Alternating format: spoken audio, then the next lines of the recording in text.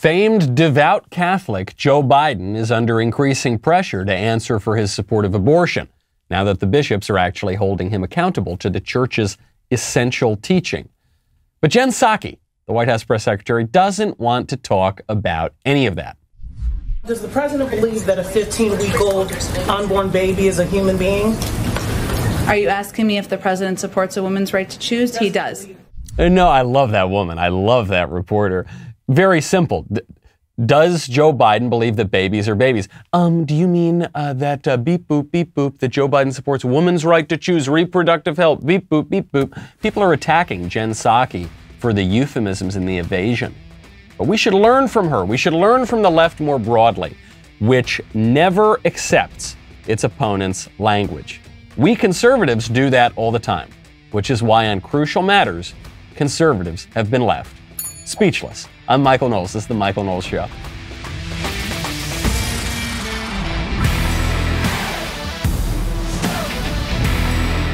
Welcome back to the show. My comment from yesterday is from Ogani Supreme, who says, she is now speaking as a leftist.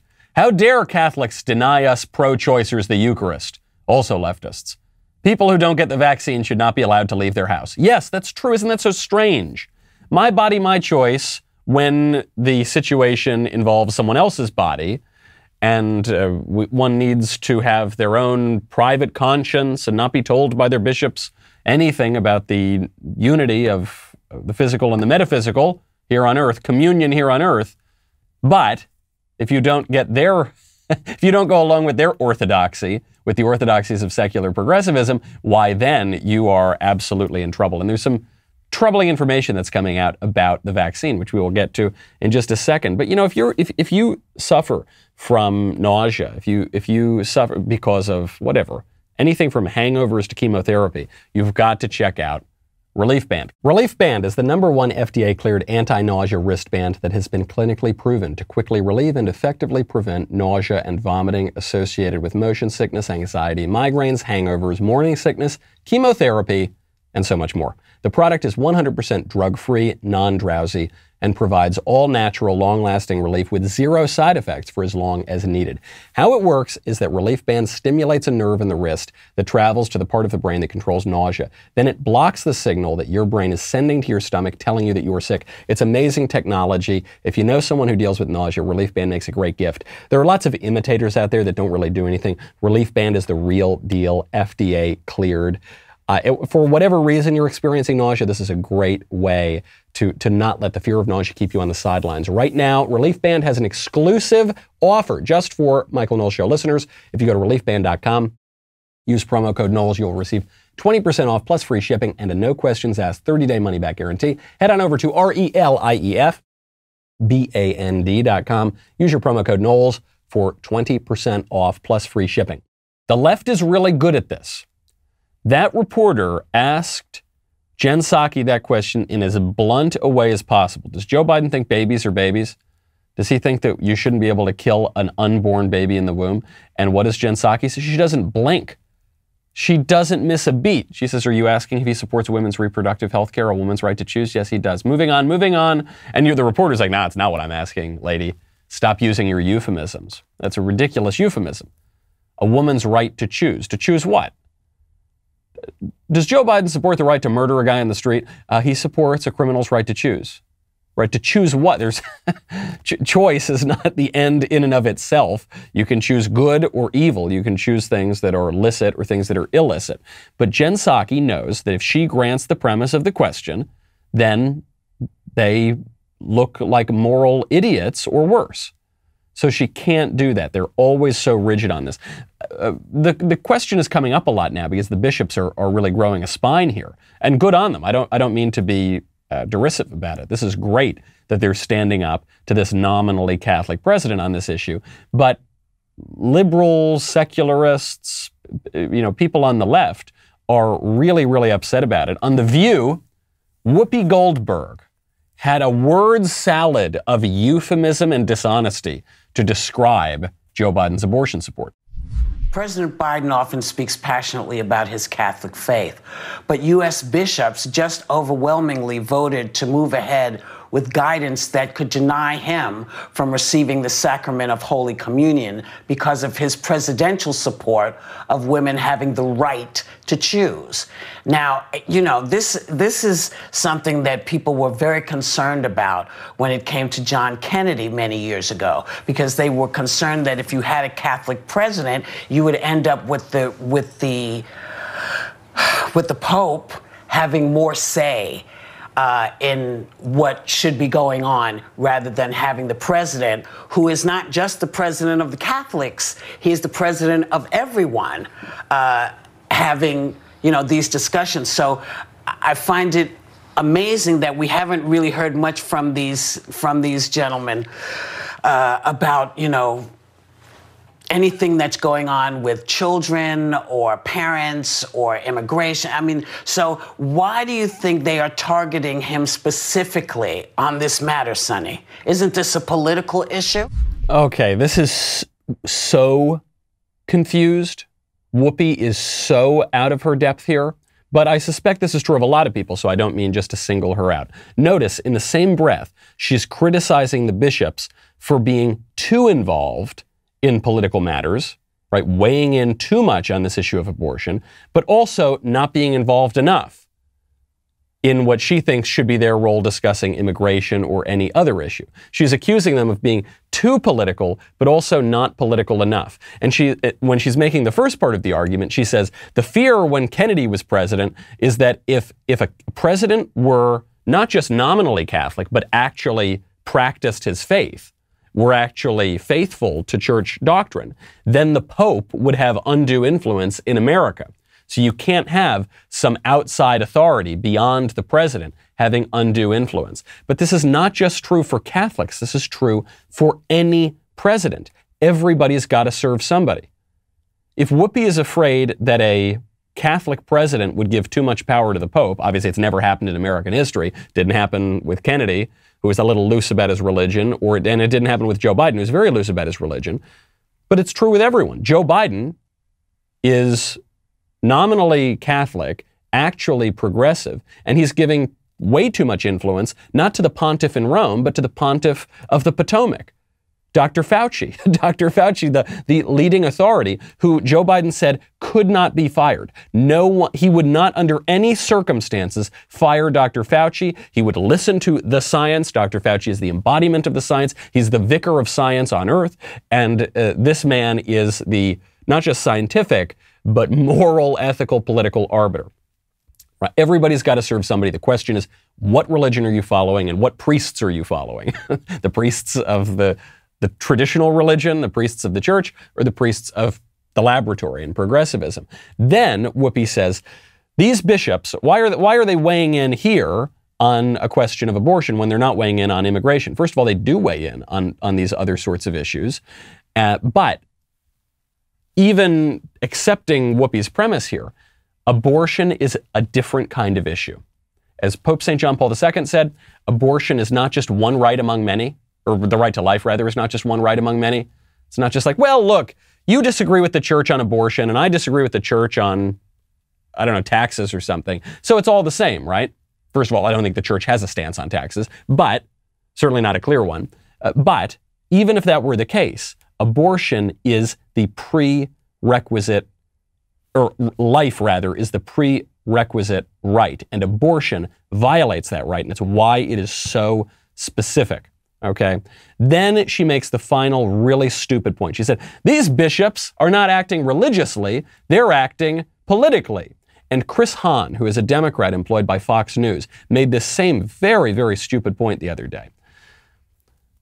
Get this canard out of your head. I know you've heard it a lot, but get it out of your head. The church shouldn't be political. Or some derivation of that. We need a firm separation between church and state. Or religion and politics shouldn't go together. All politics is religious.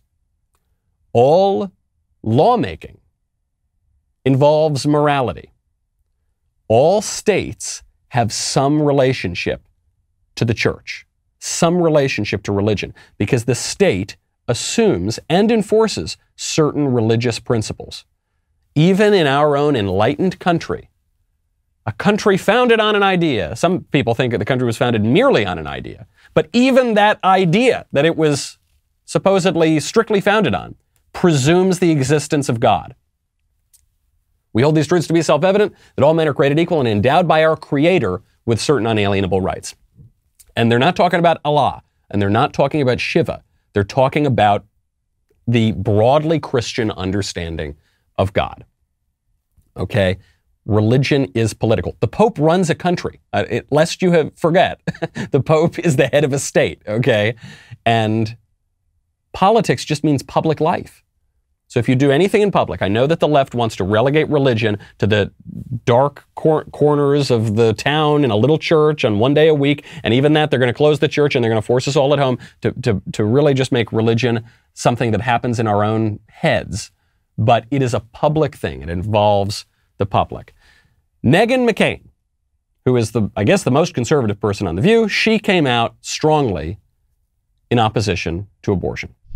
If you are a devout Catholic, as President Biden claims to be, abortion is a cardinal sin that can do deep spiritual harm to you. And President Biden had been supportive of the Hyde Amendment up until 2019 when he decided to run for president. And the Hyde Amendment means that the government would provide federal funding for abortion or wouldn't. And now he is for it. And he has shown in this upcoming budget that he is for it. And I think that sort of has been the threshold. I remember when it happened, having a conversation with a friend of mine who was close to him saying, for me, this is a deep paradigm shift for how I view President Biden, because if he's for the federal funding of abortion, and I know the women on this show disagree with me, but as far as I'm concerned, abortion is murder, and that means the government funding of killing of the unborn, and we have to, as pro-lifers, fight for the rights of the unborn, and that is a doctrine that's as old as the Catholic Church itself, so he has to choose. That's true, and he does have to choose. You do have to make moral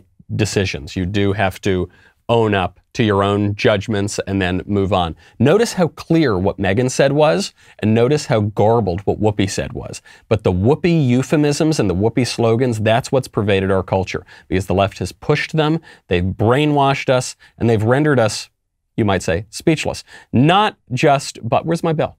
Do I not get, there we go.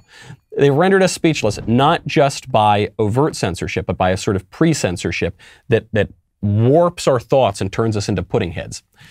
You know, if you want to protect against all sorts of crazy stuff, you definitely need to get Ring. There are 1,000 reasons to protect your home.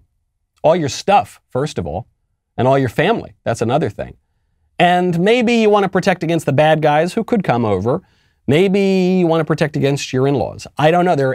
I'm just throwing it out there. You want to know who's at your doorstep.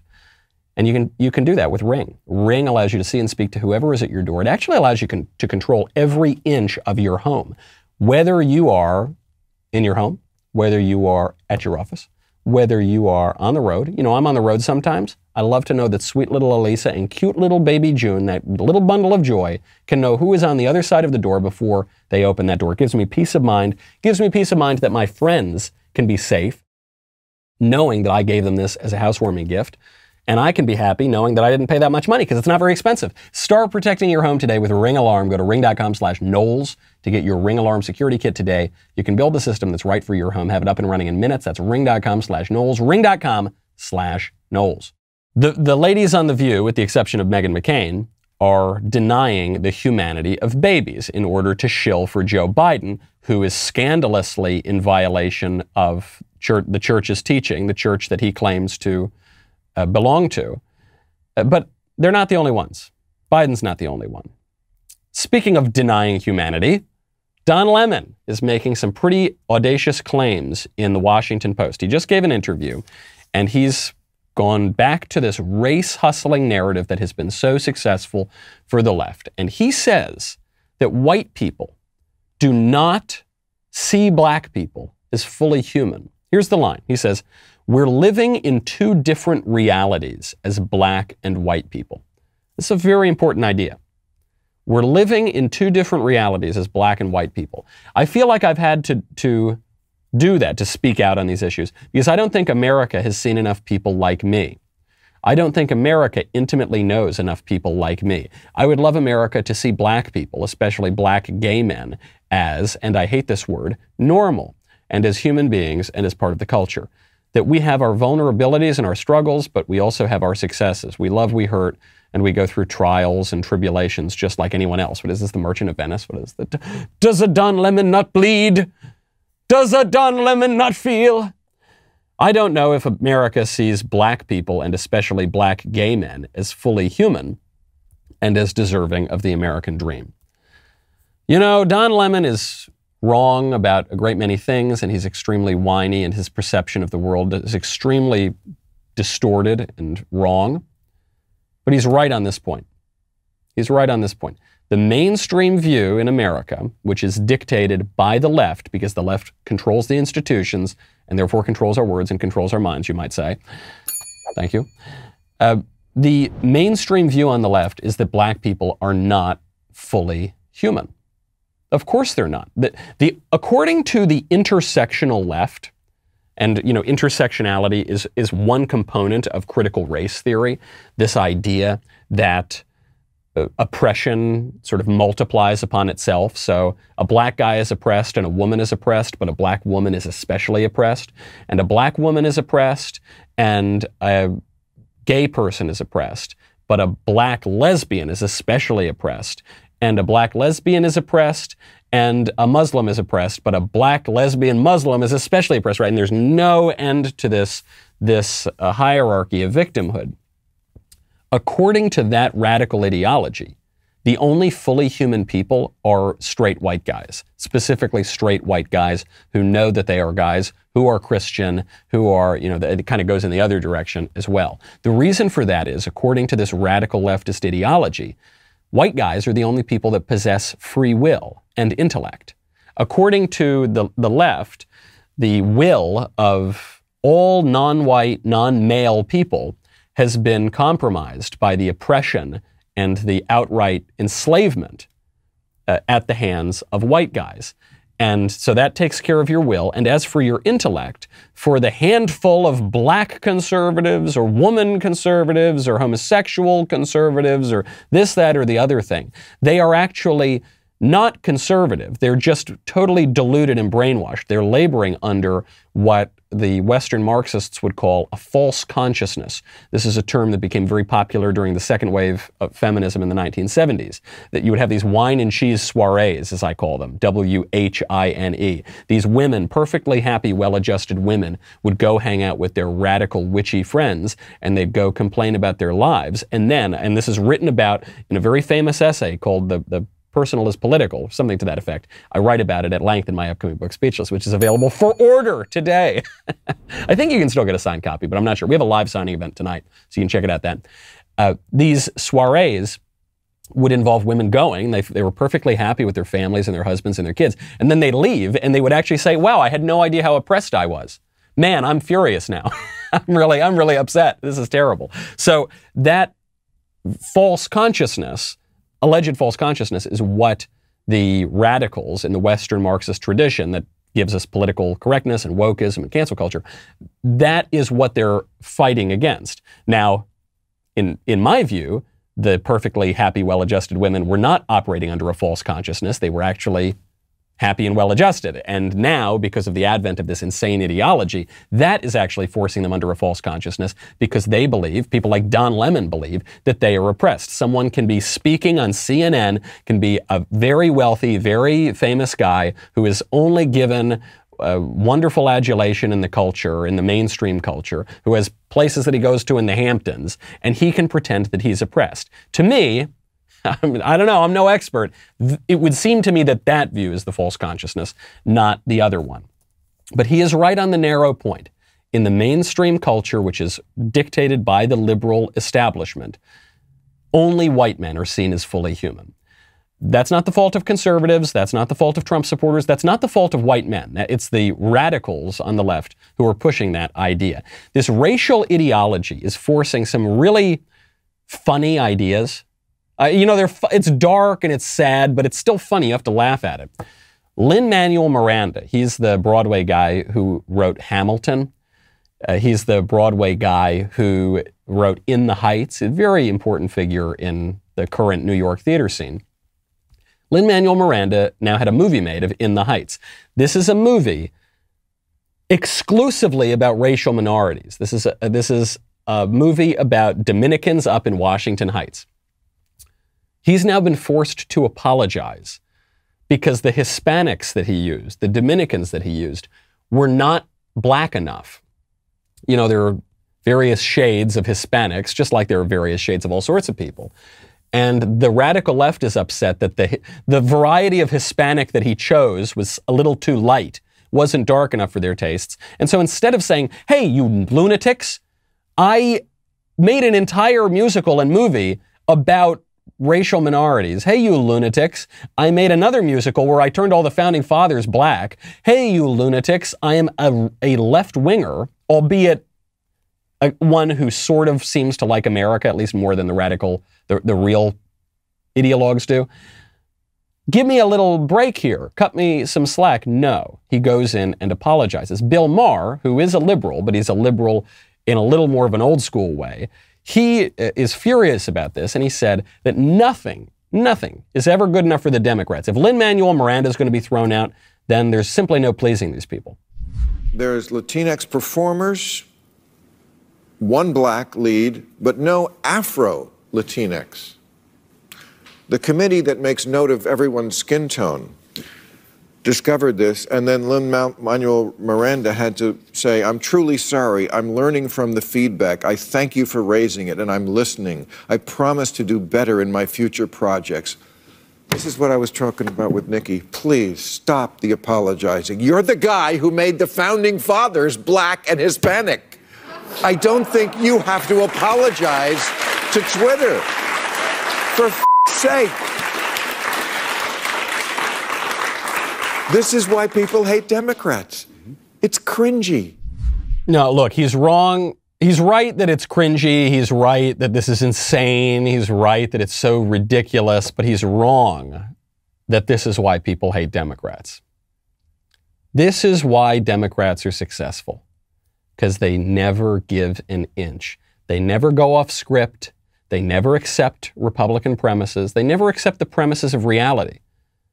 I'm not just talking Republican premises, you know, like babies are babies. Okay, it seems like that's just a premise of reality, but let's go even further. Let's go even more to what we just see with our own eyes. The left will not accept the plain fact that men are not women. The most controversial line that's ever gotten me in trouble. I've gotten in trouble for a few lines, most of which in my view have been true. But the one that's really gotten me in trouble is the idea that men are not women. And the left insists on this. They stick to their guns. When they're pushing their radical ideology, nobody is safe. It's not like, well, hey, that's fair. We'll meet in the middle. You've gone far enough. You know, that's kind of the Republican attitude. The Democratic attitude is no. Oh, you made a whole musical only about racial minorities, only in this minority neighborhood, and the whole cast is non-white. Yeah, they're still too white. Yeah, how there's no white people? Yeah, well, the non-white people are still too white. Go darker. Go darker, Lynn. Cry, grovel, beg. Shine my shoes, Lynn. That's the way that they think. And one cannot deny that that strategy has been successful. Maybe, just maybe, conservatives could learn from this. We make fun of it, we should. But we should laugh about it, but not in the just dismissive way that Bill Maher is laughing about. We need to take it seriously because the fact is it's been successful and we should try to be successful too. One place where you can learn about this strategy and how to combat it in a way, you know exactly where I'm going, control room. You know exactly where I'm going, Bell. One way that you can finally try to turn this around, conservatives have fallen for a trap, we're going to try to reverse that, is by reading my upcoming book, Speechless. Oh, it's not upcoming anymore. It's come. It's arrived. It's here today. It's available everywhere. Bookstores, online. It also happens to be Amazon Prime Day. So right now, it's crazy, but it's changing like every hour. Some days, you know, at some points, the book is 25% off. But every so often, they'll run one of these crazy Prime sales where you can get it for like 40 or even more % off. So anyway, you can check it out on Amazon. You can get it today. You can still get a signed copy of Speechless at premiercollectibles.com/speechless. before my live signing tonight. So I've got a live signing tonight. I know some people still wanted to get signed first editions. You can get it, but this is your last chance. So you've got to head on over there within the next few hours. The book, of course, Speechless, Controlling Words, Controlling Minds, virtual live signing tonight at 7:30 p.m. Eastern, 6:30 p.m. Central. And you can go to premiercollectibles.com/speechless before the signing, which will be streaming at dailywire.com, on the Daily Wire YouTube, Daily Wire Facebook. And if you do pre-order a copy, don't forget to type in a question when you check out so that you can tune in. And then I can hopefully answer your question. And if I can't answer it, I'll be rendered speechless. And either way, you'll still receive a copy with my John Hancock, premiercollectibles.com/speechless. And tune in tonight at 7:30 Eastern. We'll be right back with a lot more.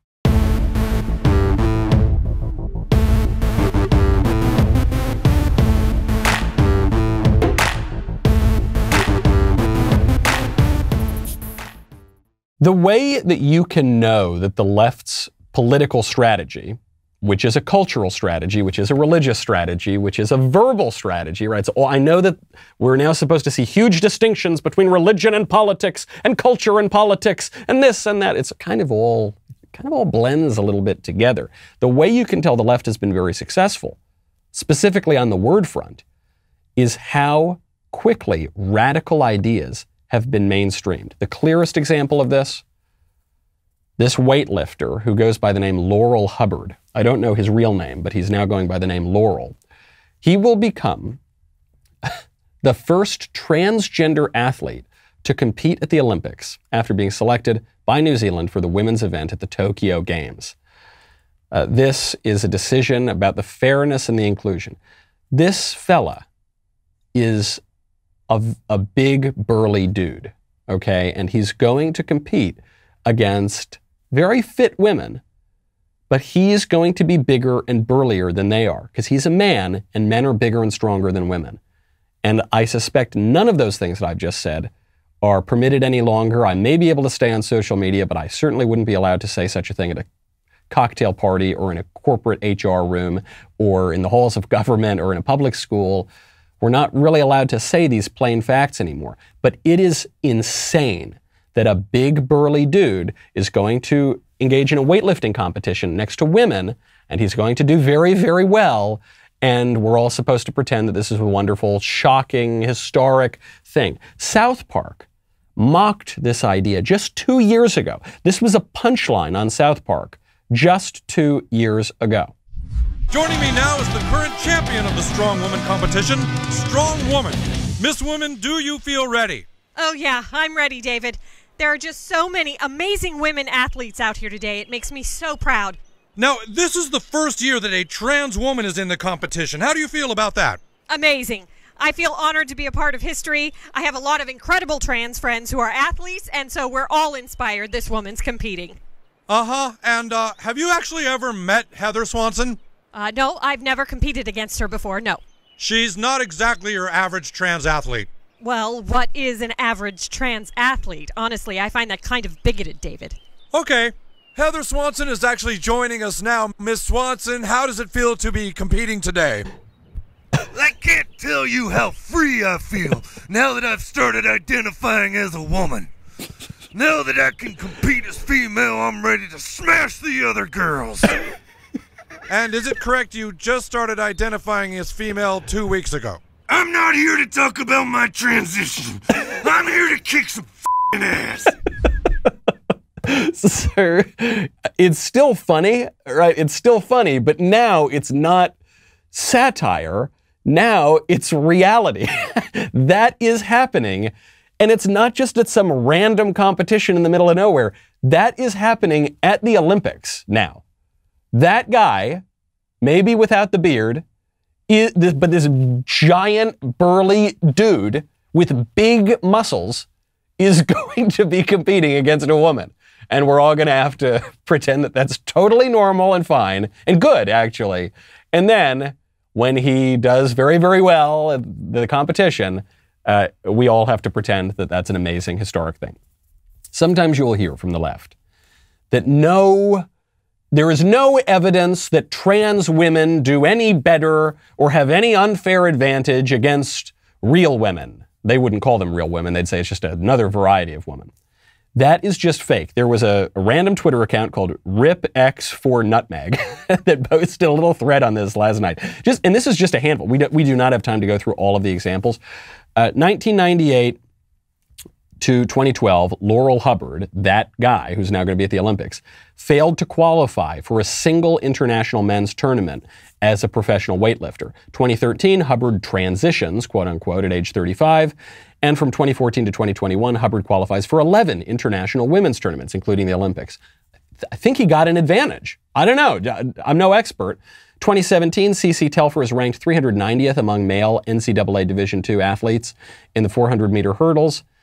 In 2018, Telfer transitions to pretend to be a woman. 2019, Telfer is a national NCAA Division II women's 400 hurdle champion. 2021, Telfer hopes to qualify for the Olympics.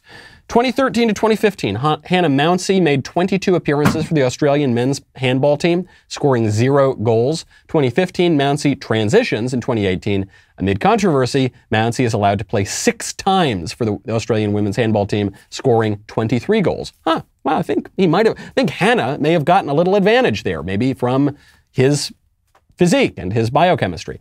Before 2015, golfer Haley Davidson won 0 men's tournaments. Doesn't even look like he qualified for any tournaments. 2015, he transitions. 2021, Davidson becomes the first male to win a women's professional golf tournament. 2019, Mary Gregory, who had transitioned as an adult, takes it up. Professional women's weightlifting, and at his first tournament won all 9 events at the 100% Raw Weightlifting Federation competition and broke 4 world records in the process. Just kind of took it up one day, but she transitioned, so it's totally kosher. You all remember Fallon Fox. Before 2006, Fallon Fox was in the U.S. Navy. He's a dude. Then he transitioned, and then from 2012 to 2014, he becomes an MMA fighter. He won all but one of his fights, and in one fight, he cracked a woman's skull open. The list goes on. I mean, I have so many more examples of this here. Do not let them tell you that there is no evidence. There's never been an example of a trans woman having an advantage over another woman, over a cisgendered woman. It's just not true. They obviously have a built-in advantage. They win or come very close to winning almost every time under some extremely extenuating circumstances. Like some of these guys will take up the sport way late, but they'll still do better than the women. Why? Because they're bigger and stronger. This is not only being mainstreamed at the Olympics. I don't watch the Olympics. I just don't care. I know that, some people, especially libs, really like the Olympics because it's like a kumbaya thing where we're all supposed to hold hands and we're all supposed to pretend that every country on earth is exactly the same. And even though all the strongest, richest, toughest people and the best athletes, by the way, from all the other countries just come to America because there's more opportunity here, then we'll kind of send them back, or we'll all try to pretend it's all the same. Kumbaya, right? I don't go for that. I don't really care. However, this radical ideology is not just going to be at the Olympics. It's going to be coming to your veterans hospital. The VA is now spending your money, your taxpayer money, to mutilate sexually confused people. Wow, it's amazing how the military has changed in recent years. Really changed. Do you remember? I mean, Bill Clinton signed Don't Ask, Don't Tell. Right? It wasn't that long ago that matters of sex simply were not discussed in the U.S. military. Now, your taxpayer dollars are going to the Pentagon, and the Pentagon is going to pay to chop off perfectly healthy appendages on very confused men, but I suppose some women as well. Secretary Dennis McDonough over at the Department of the VA announced at a Pride Month event that they will engage in this surgery. But I'm not even talking about the surgery itself at the moment. That is what it is. Just listen to the language. The secretary will now spend funds on, quote, gender confirmation surgery, because he says this is, quote, the right thing to do to meet the surgical needs of transgender veterans. None of those phrases mean what he thinks they mean. Those phrases are all being used to mean the opposite of those phrases. The gender confirmation surgery is being used to attempt to negate the gender of these people. A gender confirmation for a man who thinks that he's a woman is to, I don't know, put a baseball hat and a tank top on him and say, you're a dude, Hey, bro, that's the procedure. You're a man. You think you're a woman. Well, here's a cigar and some grilling utensils. You definitely are a man. We are confirming your gender, right? If you've got the man who thinks he's a woman and you mutilate him to make him look like a woman, that is gender negation surgery. That's gender undermining surgery. You can't totally negate it anyway. It's not possible. Because it's the right thing to do. It's manifestly the wrong thing to do. Our bodies have a purpose. Now, all physical things have some kind of purpose. They have a telos. So if you're mutilating that and injuring a perfectly healthy body part, that would be the wrong thing to do. And it does not meet the surgical needs. A perfectly healthy organ has no surgical needs. And if you're going to chop it up and mutilate it, pump it full of chemicals, that would be quite the opposite. But the left uses this kind of language, and now we all use this language too. We all do it. We do, that reminds me, that bell, of a certain book that you can order, not pre-order, you can order right now, Speechless, Controlling Words, Controlling Minds. We all use this language. We use the transgender language. We use perfectly conservative people will refer to Bruce Jenner as Caitlyn and refer to him as her. And they'll get angry with me when I don't do that. There have been people who wrote in because I commented on Blair White, whom I like very much. Blair White's a very nice fella. But they're very upset that I won't call Blair White a she.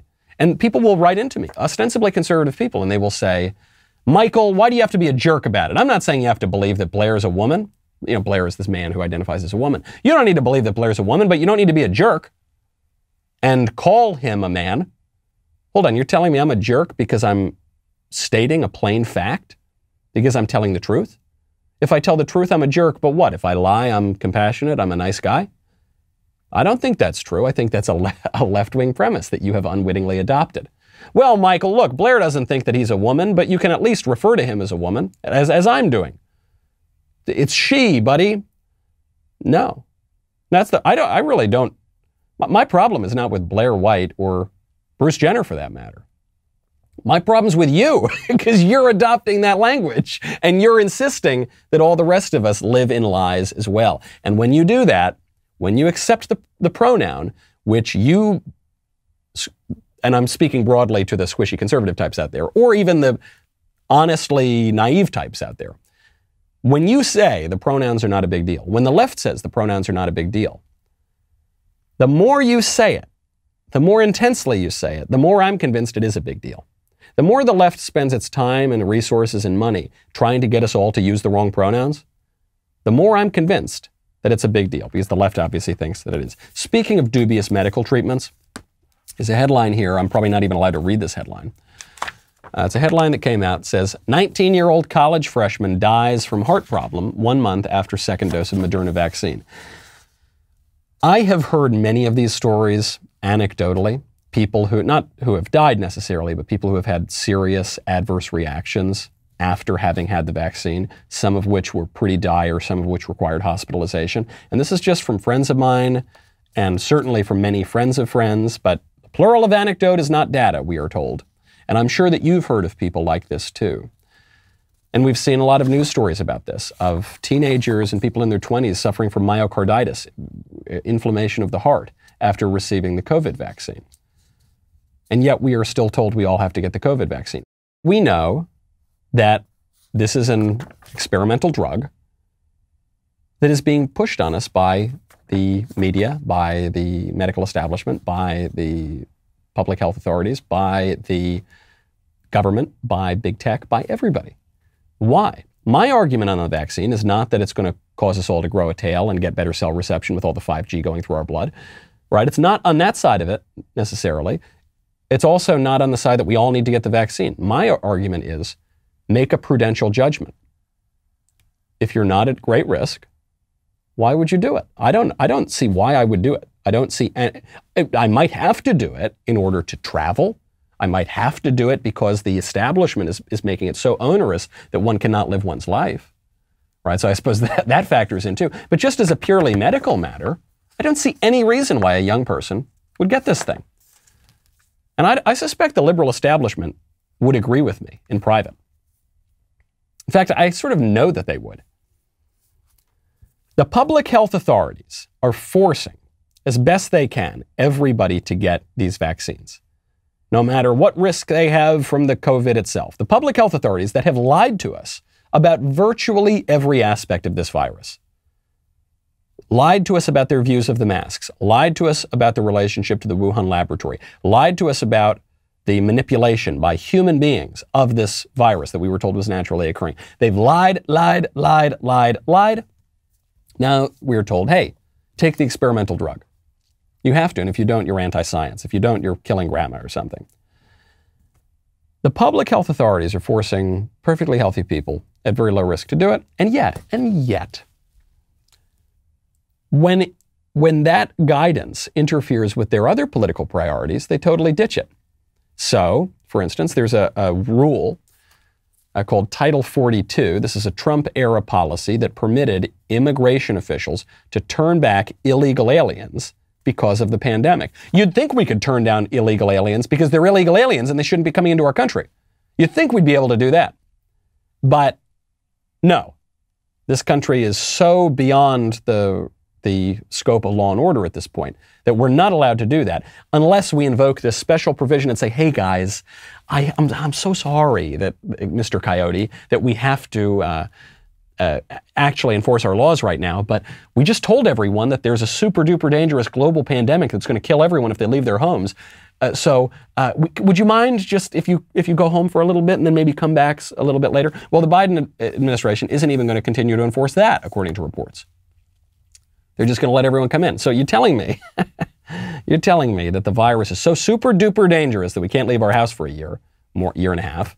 You're telling us that it's so super duper dangerous that perfectly healthy people need to get the experimental drug that's had all of these anecdotes associated with it of adverse side effects. But then you're telling me that the pandemic is so innocuous. You're telling me that the virus is so without danger that we're just going to flood the country with illegal aliens who are untested, who are carrying any number of viruses with them. Which is it? It's contradictory because it's not about any medical fact. It's obviously about political power. This is probably not going to play well with voters. There's some encouraging news out of the Western Conservative Summit on the issues that are really affecting conservatives. The top 5 most important issues, according to a straw poll at this Western Conservative Summit, are immigration and border security, 82%, election integrity with 79%, religious freedom with 75%, the federal budget and deficit with 74%, and gun rights at 74%. Notice what's not on the list. What's not on the list is tax cuts for multinational corporations. Conservatives aren't that concerned about that. Republican officials might be concerned about that, but actual conservative voters are not. Making Juneteenth a federal holiday. It's not on the list. I'm looking. The 5 most important issues, you'd think that making Juneteenth a federal holiday would be up. It's not. It's so weird because it passed unanimously in the Senate and all but, I think, 15 Republicans in the House voted for it. And yet it doesn't show up. It doesn't make it. You'll notice that letting men into the ladies' room, that's not on the list. That's so strange. What is on the list? Immigration, enforcing our basic laws, having a country. That's what that means, right? Hey, if you don't have a border, you don't have a country. Election integrity. Oh, Republicans don't want to touch that with a 10-foot pole. We're not allowed to talk about that, are we? We're not allowed to say that maybe there was something a little weird about the 2020 election. Maybe it's a little weird that states violated their own election laws. In the case of Pennsylvania, violated the state constitution. Are we allowed to say that? No, maybe I'll be kicked off YouTube. Maybe I will be rendered speechless. I don't know. Thank you. It was a little slow, but we got it on time. Now, there's something else coming out of this Western Conservative Summit. In the straw poll, Governor Ron DeSantis, who's obviously running very hard for the presidency right now, he came out on top. He won the straw poll for who conservative voters at the summit want to see as the nominee in 2024. He beat out President Trump. This is pretty big stuff. So the top 5 candidates in order of highest approval to least: Ron DeSantis, followed by Donald Trump, followed by Ted Cruz, followed by Pompeo, followed by Tim Scott. This might create some difficulties. DeSantis and Trump get along very well right now, it would appear. But if if DeSantis is a real threat to Trump and Trump really wants to run again, that could create some problems. Also worth pointing out, Ron DeSantis, look, he's doing great stuff. I don't want you to misinterpret what I'm saying as a knock on DeSantis. He's really doing an excellent job in Florida. I'm just pointing out a fact of the presidential process. He has not been at the national level for very long yet, and so he's got to go through the ringer in order to really, for people to know that he's a really strong candidate. He has to win re-election next year in Florida, and he's going to have a serious race. He's going to have a very well-funded Democrat, Nikki Fried, who's the current ag commissioner, running against him. So he's going to have to focus on that for a little bit. If he can make it through that, if he can make it through the first stages of the primary process, then he's going to be a tougher candidate. Is Trump going to start attacking him? I don't know. But the thing about someone like Trump or someone like Cruz is they really have been through the ringer. Obviously, at this point, they're pretty tough. They're pretty Teflon. So you could see an interesting dynamic where Trump and DeSantis are running in the same lane. If Cruz runs, I don't have any special knowledge. I host a show with the guy, but I don't, I'm not telling any tales out of school. If he runs, and I have encouraged him to, he's kind of in his own lane. Pompeo, I think, would kind of be in his own lane because he'd be running from the foreign policy side. And Tim Scott is from the more moderate wing of the party, so he'd be in his own lane. The trickier thing is for Trump and DeSantis because they're really both going for the same lane. Mike Pence actually, believe it or not, was heckled at the Faith and Freedom Conference that just went on. People are very upset that he did not stop the ratification of the electoral votes in 2020. That might harm him. Who knows if he's going to run or not? It seems like he may run. There is some good news coming out of Georgia. Also, I got to get this in. Georgia is preparing to cut 100,000 names from its voter rolls as a list maintenance effort. There are just a lot of people who moved out of state, who died, who are still on the voter rolls. They need to be cut off. We're going to be told that this is an attack on voting rights and our democracy. No, don't do it. Don't give in. Don't use their language. Got to fight tooth and nail, folks. Otherwise, it doesn't matter how good our candidates are going to be in 2022 or 2024. If they control the political process, if they control the established institutions, if they control our words, if they control our minds, they will leave us speechless. Go order. Don't pre-order. Order Speechless today. Thank you to everyone who has pre-ordered. Really appreciate it. I really want to stick it in the nose. In the nose, is that an expression? I really want to stick it in the eye of the squishy Republicans. I really want to stick it in the eye of perhaps even the New York Times bestseller list. Let's try to do that. That would be extremely delightful. And I hope that it will help us start winning in the future. I'm Michael Knowles. This is The Michael Knowles Show. I'll see you tomorrow.